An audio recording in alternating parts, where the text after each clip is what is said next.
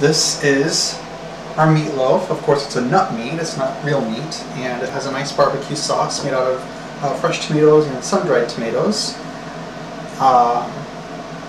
These are mashed potatoes made from cauliflower and olive oil and lots of good seasonings.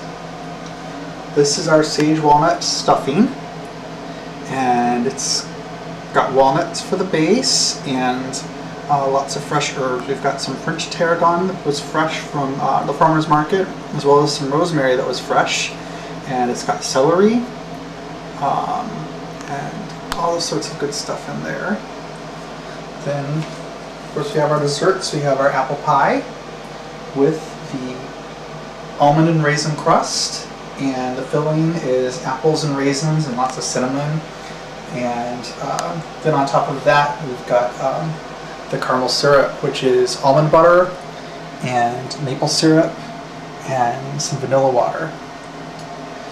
And then here's our pumpkin pie, which will be ready soon. It's been in the freezer sitting up. It's in our springform pan, so we'll pop that off before we're ready for dessert.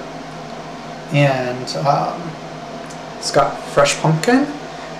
The crust is almond and raisins and some spices, and inside we've got coconut water and fresh pumpkin and some more pumpkin-y Thanksgiving spices.